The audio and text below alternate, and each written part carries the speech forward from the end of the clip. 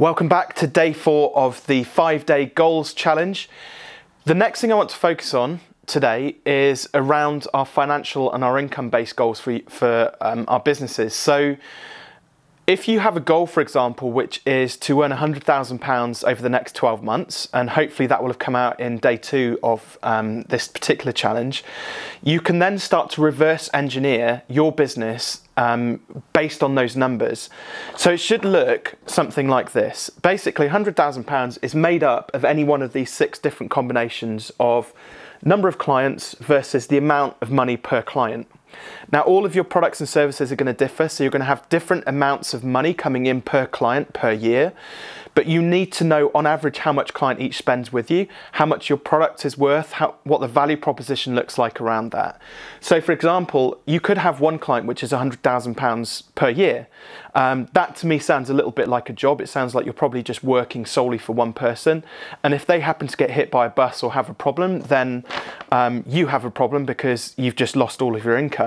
What you might want to do is spread the risk a little bit, and if you, for example, if you've got a higher a more valuable sort of consultancy-based business, maybe actually you've got 10 clients paying you £1,000 a month, or 10 clients paying you £10,000 per year, for example. It could be that actually you're a bit more like a creative agency selling hosting support, and you've actually got 100 clients paying you around about £150 a month, which equates to about £1,000 per year. It could be that you've got lots of small widgets, for example, a book. So actually you need to sell 10,000 books per year in order to hit £100,000 turnover. And then it could be you've got even some smaller widgets there that actually sell 100,000 of your widget at £1, and that's it. So there's a number of different ways to kind of skin a cat, but when you need to end up with the finished article. How much money do you want to earn over the next 12 months? How many clients do you already have? How many clients do you need to get? So this is where the 5 C's and knowing your numbers is absolutely invaluable. And if you know that my life coach actually went through an exercise with me to get to my £250,000 a year turnover, he worked out how many coaching sessions I had to deliver at the existing rate, and it was in the region of about 1,000 coaching sessions. No, it wasn't. It's 500 coaching sessions, so 1,000 hours worth of coaching, 500 coaching sessions.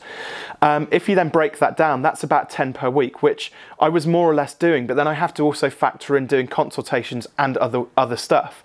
So the amount of money you earn versus the amount of activity you're delivering and how much money each client earns you on average, they're all really, really interconnected, and they all need to factor in your goals, because if ultimately when you reverse engineer it and the numbers don't add up, either you're not making enough money per client or you just don't have enough time to deliver the amount of money which it says.